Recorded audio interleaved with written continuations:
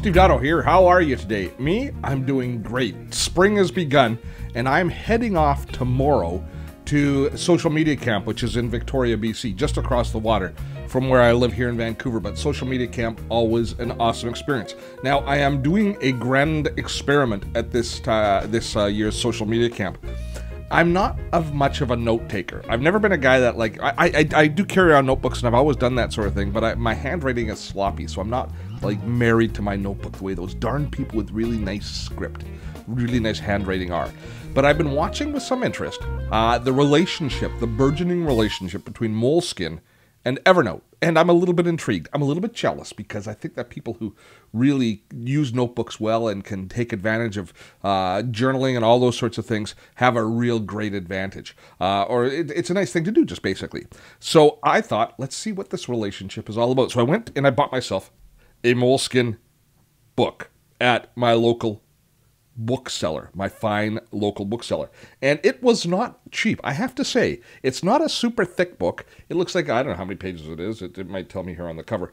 But it was $32. And that's Canadian dollars, so that's like $8.52 US, I guess. But it was $32 Canadian for this notebook. And I was looking at it going, holy jumping, that's a hefty price tag for a simple little notebook. But I bit the bullet and I bought it. And here is my cunning plan. I am going to take this notebook to Victoria with me for Social Media Camp. When I walk around Social Media Camp, I'm going to carry the notebook with me, and I'm going to make notes with all of the people who I meet. And then I'm going to try and use it and integrate it with Evernote the way it's designed to be integrated with Evernote. And then we'll see if it works. I'll be honest with you, it's not going to work as well for me as it will for, as I say, people who have great handwriting, but I'm going to do my best. I'm going to write very neatly. I'm going to make lots of notes, going to come back. I'm going to enter them all in Evernote. I'll show you how we do that, and then I'll tell you how I feel about it. I'll tell you whether it's working for me and whether it might or might not work for you, because $32 Canadian is a whack-a-dough to be spending on a notebook. You got to buy a new one every 3 months or so, according to the way that they're thinking with Evernote. And the reason is, the reason I think that they want you to get 3 months of use out of each notebook, which is reasonable, maybe it's 3 months worth of notes, is you get 3 months worth of premium, Evernote Premium, with each notebook. Now, a year of Evernote Premium only costs $45, so you're saving 3 months. You're saving $12. Is it $12? Roughly $12? No, it's going to be less than. Yeah, $12. $12.50 or so. My math is awesome, isn't it? So it's actually 32 minus 12, 20. Oh. Maybe it's not a bad deal. We will see.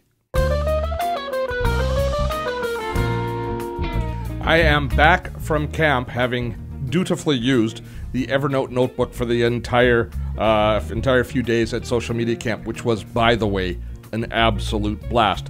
And I learned a lot about using this notebook while I was there at camp. Now, as far as a notebook is concerned, it's a fine notebook. One thing I did learn is the pages. You probably want to be careful what type of pen you use, because when I used one of the really flowy pens with a black ink with a lot going through, I got a fair bit of bleed through the pages. So it works better kind of with ballpoint and ones that aren't, one of the ones that really put, those really wet type tip pens that really flow a lot through. So, for example, a Sharpie would probably be a bad idea.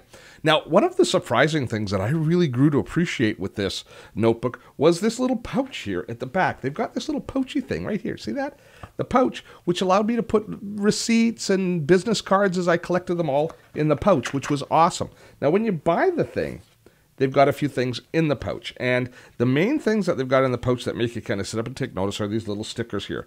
And I have to admit, I puzzled about the stickers for a little while, and I didn't find an answer for a little while. I actually posted a video already on this same topic without really knowing exactly how the stickers work, because I don't know why, but Evernote and Moleskine do not do a good job of explaining the stickers. That's why you're going to be glad you're with us right now, because the stickers are really the magic sauce that make this notebook and the Evernote combination work terrifically well. Now, they don't include instructions on how to use the stickers, but they do include the history of Moleskine, which is really not that interesting. Sorry, Mr. Moleskine. I'm not that interested in the history of your company. I would have much preferred you include instructions on how to do this very cool thing, which we're about to look at, using your stickers in Evernote, rather than tell us about the history of Moleskine. So, okay, here's how it all comes together for you. So you're sitting there and you're taking notes in the notebook. And when you have something that relates to major projects that you're working on or certain notebooks, you can put a sticker on the pages that will identify to Evernote where the pages should be filed. It's very similar to the story that we did a couple of weeks ago, looking at using Post-it notes. Based on the color of the Post-it note, Evernote would file it or tag it in a certain way. We have the same features here. I'm going to show it to you now.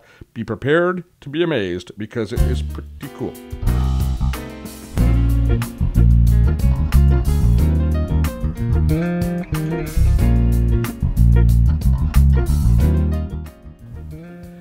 Here's what we do. We're going to go into Evernote. Now, the key to using these tags, these little stickers, are the exact same place as we go to deal with the Post-it notes. And it's not readily evident. Here's what you have to do. You go into the settings, and in the settings you go into the General tab, and there you go in and you find under Notebooks, Camera. You go to Camera, and there, so you remember the Post-it notes? Moleskine Notebook. Right there is the detail for dealing with the Moleskine Notebook. So these are, each of these little icons is a sticker. I've got those stickers there. That represents the stickers. And if I tap on any one, it will say where it's going to file it. So let's say that I want, if it's got that home sticker, let's go back. Let's see, what have I got on my thing there? I've got a home sticker. Let's use the home sticker. And I don't want it to go into the inbox, but I want it to be filed in my Moleskine Notebook. So I created a file. There it is, Moleskine Notebook. So it's going to file it now. Every time it sees that sticker, it's going to put it right into the Moleskine Notebook note within Evernote. Do you see? Is your mind starting to percolate with the power of this? It should be. So here's how we actually end up using it. We go back into Evernote. We have set up the camera the way we want. Now we go, holy cow, see how many layers deep it is? And as I say, no documentation at all, not in the notebook. Oh, wake up, folks. Okay, camera. I'm choosing the camera option on the phone. And now I'm in document mode. And so I'm taking a look at my notebook. And now I take a picture. And just like it did, there we go. Just like in the notes, oh, there it is. It worked. Look, it says it's identified. It's tagged this as home, action, and approved. It's tagged the different tags. So when I say OK and give this the OK, giving it the old OK, what should be happening now is we see the little circle spinning here. It should be syncing with Evernote online. So in a moment here, we should see, if I create a sync here in my Evernote notebook here on my computer, we should see this. Oh, there it is.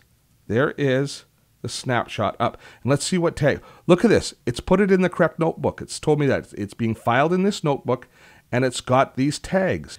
Do you realize what we've just done? My goodness. If you now are a journaler or a note taker, you don't have to physically go back and look through all of your old notebooks to find a piece of information from weeks or months or years ago. If you religiously take your notebooks every night and digitize the notes and capture them into Evernote, you now have an index of all of your notes available in Evernote. You can see the actual pages. You can do searches based on tags, based on date. It'll even do searches based on OCR, converting the text that it can read. My chicken scratch is going to be hard for it to read, but if you've got nice handwriting, it'll actually read it, and you'll have the digital, you'll be able to search based on the text as well. This is really cool. Now, to be fair, you can do a lot of this in other notebooks. You don't have the automatic tagging of putting in the little stickies, but you can still do an awful lot of this stuff just using Evernote and a regular notebook. But using the Moleskine Notebook, you've got all of these extra tags and all these extra benefits. So let's take a step back and think about the value, because that's what I started this whole video. This notebook cost me $32 Canadian, and it's available for about $23 or $24 in the States, like on Amazon type thing. So what value does that represent? By itself, the value of the notebook at $32 with the tags would be pretty good, or $23 US. However, included in the back of the book is a little code, which allows me to put an activation code here on the Evernote website, which gives me 3 months of free access to Evernote Premium, which is worth $12 or $13. So now we've cut the price of the notebook by a third or half, and all of a sudden the Evernote notebook, Moleskine Notebook, is not looking like a really expensive acquisition. It's looking like a bargain. Something that something that is definitely worth considering. Begrudgingly, I was prepared to poo-poo the notebook. And as a matter of fact, when I was in Victoria taking notes, not really understanding yet how the tagging worked, how those stickies worked, I was liking the notebook because of the kangaroo pouch in the back. But other than that, I was kind of going, oh man, it's going to be a hard one to recommend.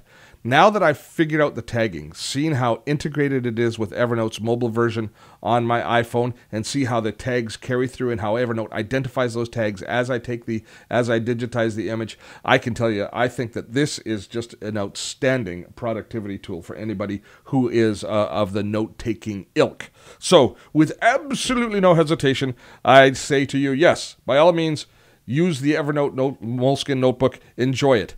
And to the folks at Evernote Moleskine, I say to you, a little less of the history of Moleskine inside the notebook and a little more on how to use it. A little bit of a tutorial in the notebook would really go a long way. I hope you found this video today to be valuable. If you have, there's 3 ways that you can stay in touch with us here on Dotto Tech. You can subscribe to our channel, which I encourage you to do. You can subscribe to our newsletters, which will get you which will put you on our list, which means that you'll be given a digest each week of all of our videos. As well, you'll be informed of any upcoming webinars that we do or any special events.